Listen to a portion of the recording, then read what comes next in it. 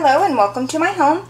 Today I'm going to be showing you how to make air freshener that you can put throughout your house. The first thing we're going to need, of course, is baking soda. This is the main odor fighter, and we will also need an essential oil of some type, some fragrance. Today I'm going to be using orange. Another favorite is lavender for a bedroom.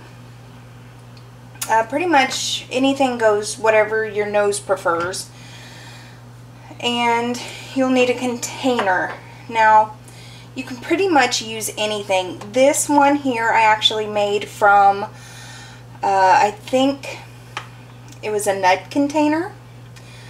And it worked perfectly. It's just a plastic lid that I poked holes in. This is a little baby food jar. One of the little small step ones, I believe, or meat. Poke holes in the top of it. It works really well. You can also use the wide-mouthed mason jars. All you need to do there is put either a decorative paper or cloth on the top and then put the ring on when you're finished.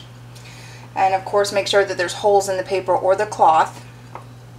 Just whatever you have around the house. The main thing you want to look for is a pretty wide rim.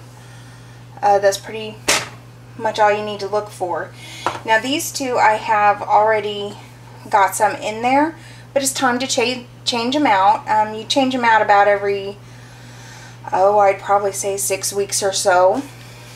And since it is just baking soda and essential oils, I still keep it instead of throwing it away because it may not have as much odor fighting ability anymore, but it still has the scouring and scrubbing ability. So I always save it. Waste not, want not. Alright.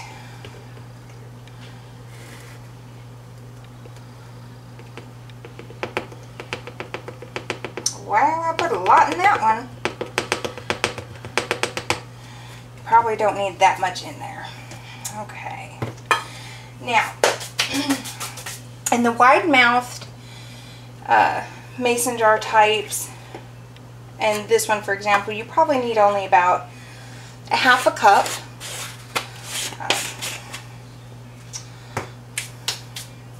Really just enough to, I'd say half full, maybe not even that. That's also along with this. And I'm going to go ahead and do that to these, and I'll be right back. Alright. I have these with baking soda in them now.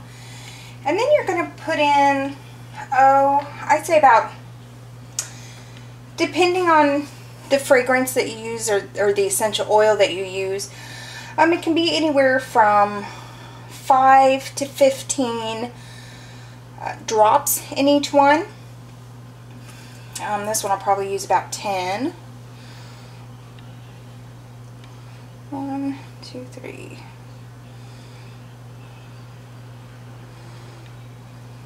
Alright. And this one I'll probably only use about 5.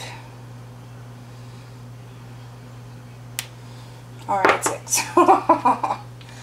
Alright. And then all you're going to do is give them a quick shake. And you can also put the lid on them and shake them up better if you'd like. And something that I have noticed that helped give them a boost, if I'm not quite ready to throw them out, thought I was prepared.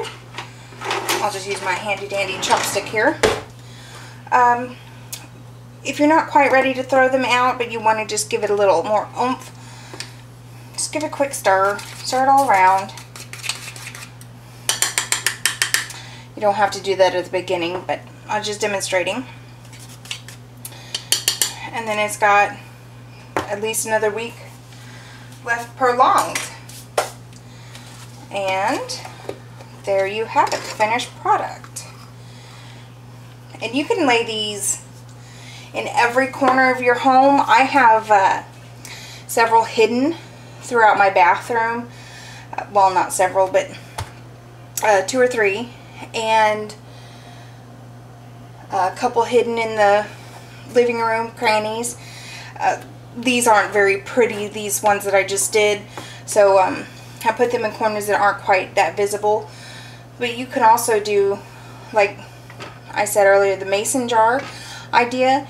You can put very decorative fabric or paper that goes with the decor of that room. That would be really cute, and just have out on tables and such.